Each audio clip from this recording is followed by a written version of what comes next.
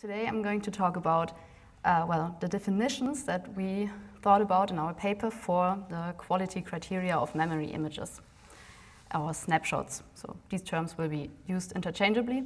And a small warning, this is going to be way more theoretical than we just heard, but I'm going to try and keep it not too mathematical. So the motivation for this topic is best understood if we look at the topic of main memory analysis. So when we analyze main memory images, we often want to know many things like which kinds of processes are there, what is in the process memory, and open network connections. And for this information, we rely on data structures that are used by the operating system. So in the case of the Linux kernel, for example, there's the task list. And well, this is all great if we have consistent data structures. But oftentimes, main memory images cannot be taken in a system that is in a frozen state. So while the image is taken, we have concurrent processes that make changes to the memory. And one effect of this is that maybe many people have heard about is page smearing. So we get inconsistencies between the entries in the page tables and the actual contents in the page frames. A simplified example can be seen here, where we have two memory regions, R1 and R2, on the y-axis, and the progression of time on the x-axis. And so our memory acquisition process starts and first acquires this first region here in the orange square. And then due to concurrent activity, our acquisition process doesn't continue, some other things happen, and suddenly we get a new list element, for example in our task list, and a pointer to this new element. And now we acquire the second region that contains the pointer to the list element, and this means that in our memory image we have an inconsistent state with a pointer for like a next pointer, for example, pointing to a memory region with, well, random memory or something like an older list element. So this is a state that's not, that has never existed like this. And because this issue is known, people have been thinking about, what defines the quality of a memory image, especially in situations where we can't freeze the system. And 10 years ago, Vömel and Freiling came up with three quality criteria, namely atomicity, correctness, and integrity. And briefly, atomicity tries to look at the influence of concurrent activity on the quality of the memory image. Correctness just asks, is the acquisition process actually working correctly? Is everything that is there copied? And are all values copied correctly? And then integrity, the last one, tries to capture to which degree the memory acquisition program itself influenced the memory contents. A few years later, more recently, Pagani and others, they criticized especially atomicity for being difficult to evaluate in practice, and instead suggested another criterion which they call time consistency, because they also think that these inconsistencies during the memory acquisition process are a big problem and influence the quality of the memory analysis to a high degree. And so instead of focusing on the concurrent activity or on the causal relationships, as with the criterion of atomicity, they said that with time consistency, we actually have to look at if the contents in our memory image were coexistent like this in memory at a point in time. So if there could have been an instantaneous snapshot that would have returned the same contents. And in the following, so this motivated us to think anew about these criteria that Vömel and Freiling formulated, and also maybe integrate this concept of time consistency into the formalizations. Because we think that this abstract way of thinking about the issue might help to identify interesting ways to evaluate the quality of memory acquisition tools. And in the following, I'm going to first talk about this concept of atomicity and then about integrity and how they are interconnected with each other. So for this, we actually need to have well, a model and a way to visualize memory. And the model that was used by Vömel and Freiling is influenced from concepts of distributed computing. So what we can see here are two memory regions, like in the example at the beginning, R1 and R2, and the arrows denote how they change over time. And the contents of memory regions are changed by processes. We see P1 and P2 in this example. And each time a process accesses a memory region, for example with a read or a write, this is denoted as an event. And events are ordered, obviously, by time. So in R2 we see that E2 happened before E3, but there's a different connection as well, namely when a process first accesses one region and then another, like here between E1 and E3. And this happened before relation is actually also a causal relationship, or at least a potential causal relationship, where we say it could have been that E1 is actually the cause of this event E3. And these kinds of arrows become interesting later for atomicity. But how does it look like when we take a snapshot of such in our model? So a memory snapshot or memory image is a cut through the space-time diagram.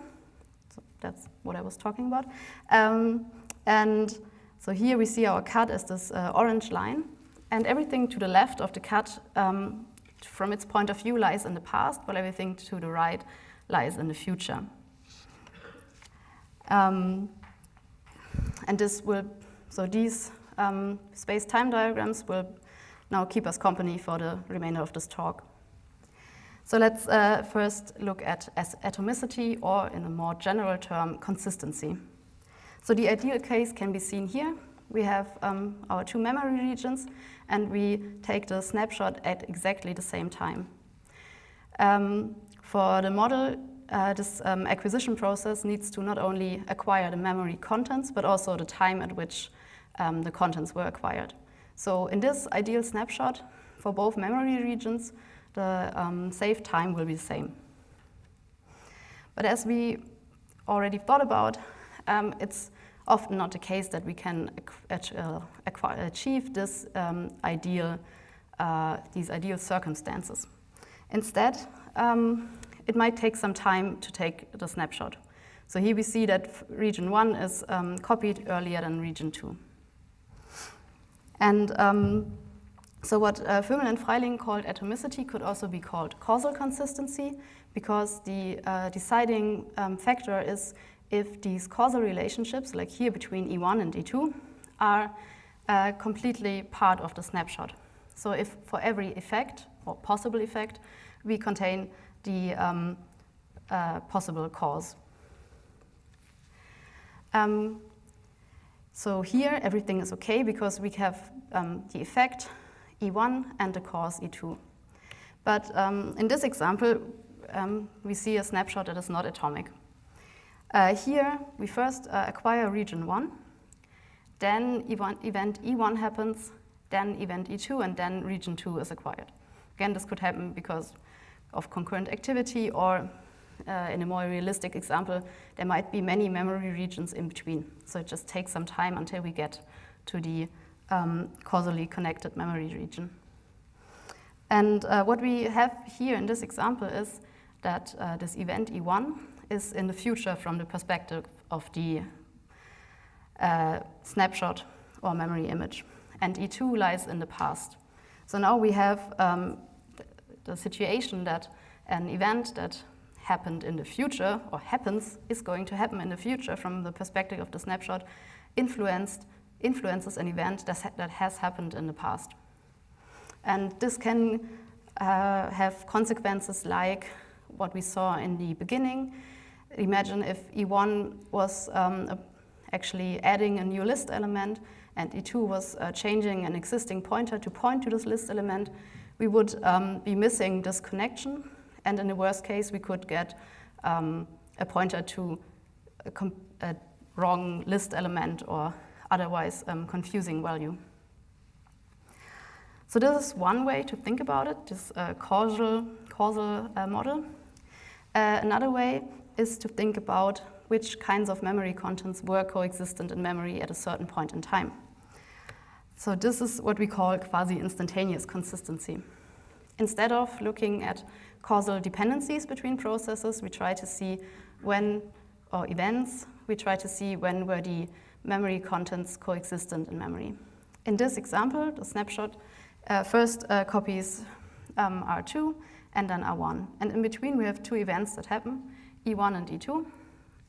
And if we now try to see if the snapshot is quasi-instantaneously consistent, we have to search for a point in time where an instantaneous snapshot, so one that is taken while the system is frozen, would have produced the same results.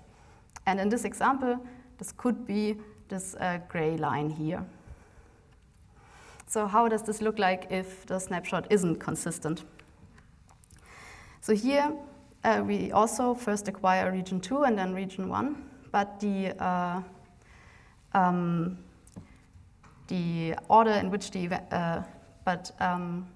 the problem is that while event E1 happens after region 2 has been already copied, then event E2 happens and then region 1 is copied. So at least in the time frame that we are observing, there isn't any state at which the memory contents caused by this event E2 were coexistent to memory contents where E1 hasn't happened yet. Therefore, we get a violation, and this could be again result in something like this list inconsistency where we are missing a link or seeing wrong links in the end. So these are our consistency definitions, and they are also connected to each other. So one unsurprising thing is that instantaneous consistency implies both quasi-instantaneous consistency as well as causal consistency. This is because if we freeze the system and take the memory snapshot, copy every region at the same time, then we know that the point in time at which an instantaneous snapshot would have produced the same result is exactly that point in time. And if we have this vertical line, there can also be no arrows from the future into the past. What is more interesting is the relationship between quasi-instantaneous consistency and causal consistency. So here we see an example of a snapshot that is atomic but not quasi-instantaneous. It's a really simple example because it needs to be atomic as there are no causal relationships between E1 and E2. So for the causal effects, both processes are concurrent to each other. But it's the same example that we saw earlier for a not quasi-instantaneous snapshot. We cannot find a hypothetical instantaneous snapshot that would have produced the same result as what we see in our snapshot. But what about the other way around? Is every quasi-instantaneous snapshot also causally consistent? For this, we need to think about something that I have mostly ignored so far. Events can be read or write events. And when we define these, when we think about these implications between the definitions, we also need to first think about which kinds of events we are observing or we want to observe. In this example, if E1 is only a read access, the snapshot is not causally consistent because the cause of E2 is missing, but it's still quasi-instantaneously consistent if the event doesn't change the memory contents, because then we can find an hypothetical instantaneous snapshot that would have produced the same results from the content. So this is, for example, the gray line here. If we say that we are only observing modifying events, then the situation changes. In this case, if E1 happens, then the snapshot is neither causally consistent nor quasi-instantaneously consistent. So we know that every time such a cause is missing, we will actually observe this when we try to search for the hypothetical instantaneous snapshot. There's just one limitation to this. We also need to be sure that after, in the example, E2 has happened, there are no further events that change the memory contents back to the original state of R1. Because in this case, we could possibly miss the connection, that the causal consistency isn't achieved anymore. All right, so now we have been thinking a lot about consistency. Let's change focus a bit and move on to integrity. So, as I said, consistency is mostly about the influence of concurrent activity on the snapshot contents. In the case of integrity, on the other hand, we need to think about the influence of the acquisition program on the memory contents. Vömel and Freiling defined integrity with respect to a point in time tau. This could, for example, be the time at which the acquisition program is started. And to put it simply, they said, between tau and the acquisition of each memory region, no events are allowed to happen. So if this event E1, or no modifying events are allowed to happen. If E1 here happened, then the snapshot wouldn't satisfy integrity anymore. We called this restrictive integrity because it doesn't allow for any modifications to occur. But we thought that there might be use cases for a more relaxed definition. It's still with respect to a point in time tau, but we said modifications are allowed as long as, in the end, when the contents of the memory region are acquired, the original contents that were existent in memory at this point in time tau are copied. Seems maybe a little bit arbitrary, but we could think about cases in which we acquire the memory from an outside source but can still not freeze the system. So if we operate at a higher privilege level than the operating system, this could be possible that we have to change parts of memory, but that we also have the ability to change them back before they are acquired. The integrity definitions as well are connected to each other. This is also one obvious thing to see, that restrictive integrity implies permissive integrity. Because if no values at all are allowed to change in the memory contents, then we also know that we are actually acquiring the contents that were existent in memory at time tau. Then there's another implication, namely between integrity and correctness. So I haven't talked about correctness today, but it's we can still get to understanding this, because the integrity definitions both compare the snapshot contents to the actual memory contents. So if our acquisition program would be working incorrectly and maybe not acquiring all memory regions, or always acquiring ones when there are zeros, we would never evaluate the snapshot to satisfy integrity, and therefore we can just evaluate integrity and not have a special evaluation for correctness. So lastly, integrity and consistency are also related to each other. And let's first have a look at the relation between integrity and quasi-instantaneous consistency. Here we see a snapshot that is quasi-instantaneously consistent, because we can find a point in time at which the memory contents were coexistent, like this in memory, for example, here, the gray line. But assuming that these events actually change the memory contents, integrity isn't satisfied with respect to tau. So not every quasi-instantaneously consistent snapshot also satisfies integrity.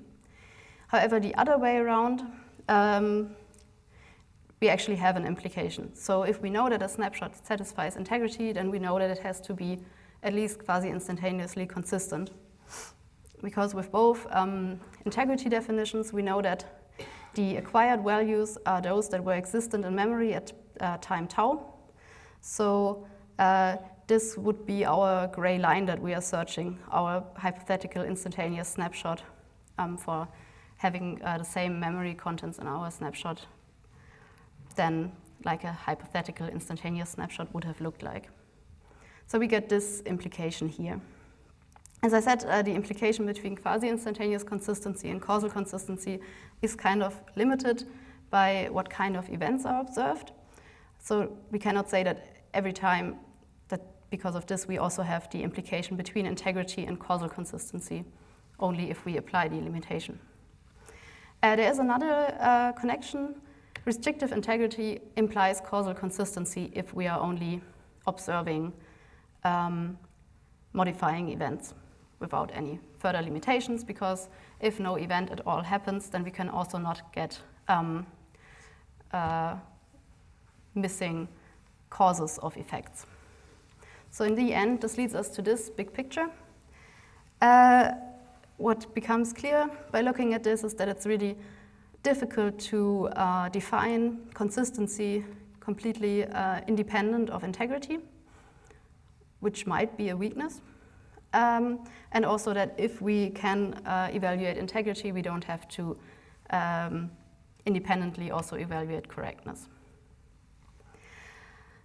Okay, so this was like the main definitions that we thought about. Of course, now that we have like continued or worked a while in this abstract theoretical realm, it would be interesting to move a little bit more to the real world again.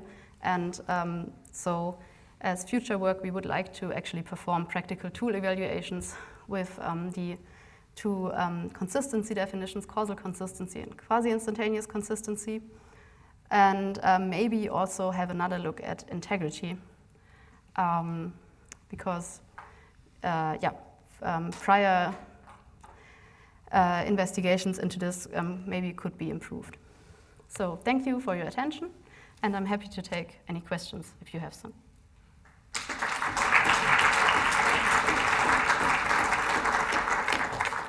Thank you very much. So, are there any questions in the audience or in the chat? Yes, there is one.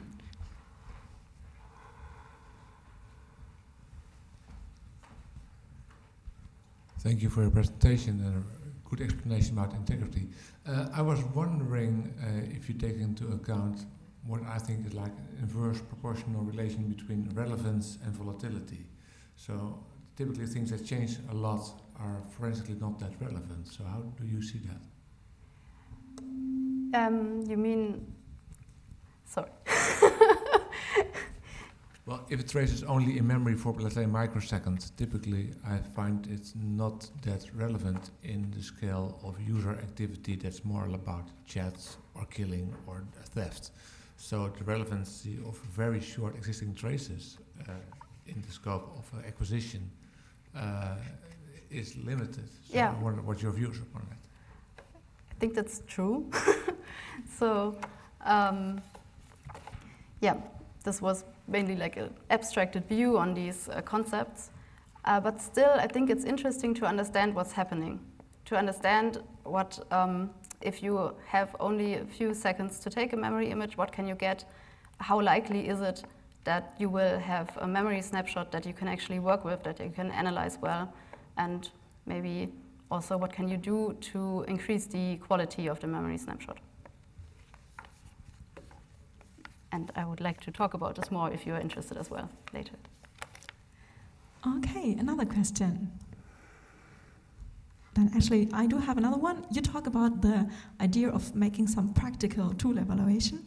Do you already have a plan, like how to proceed with this?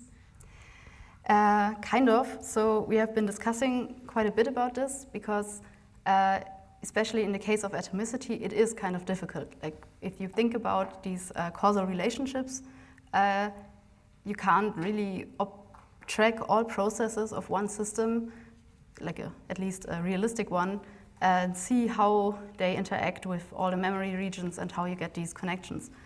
It is possible, but it takes a lot of time, I think. So we have been thinking about maybe taking only a part of the system, so focusing on a certain part of the operating system memory, or maybe moving this to some kind of test program where we control everything, and then we can do some test runs where we try to evaluate how many inconsistencies do we get in this small part, and then try to connect this to other inconsistency indicators, like when we try to use volatility and we see, oh, the process list is inconsistent with another source of getting how many processes were running, for example. Okay, thank you very much. Yes, there is another question. Thank you for that. Are there any? Have you done any research into targeted acquisition of areas of memory, rather than doing a linear acquisition of starting at 0 and going to the end? Is there any benefit to jumping around within memory to image parts of it to gain atomicity?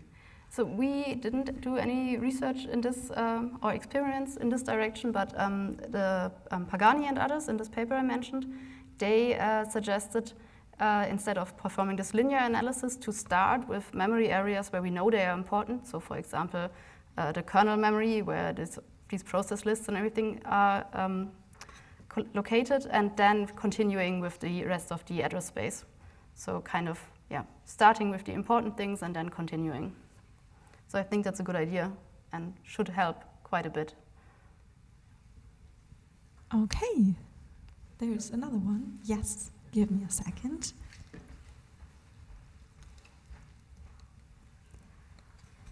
So, hello, hi. So there is a lot going on in the memory when you try to acquire a memory image.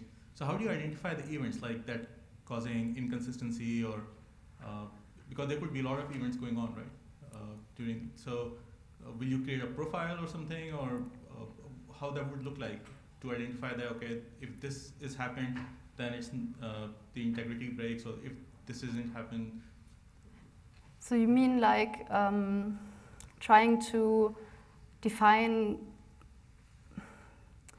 situations that make certain types of inconsistency more likely? I think that's an interesting idea.